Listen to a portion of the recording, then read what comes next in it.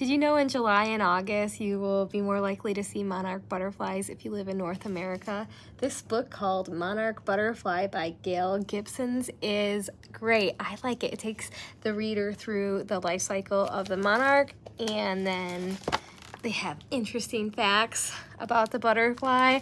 I love storybooks, but I also love books that teach.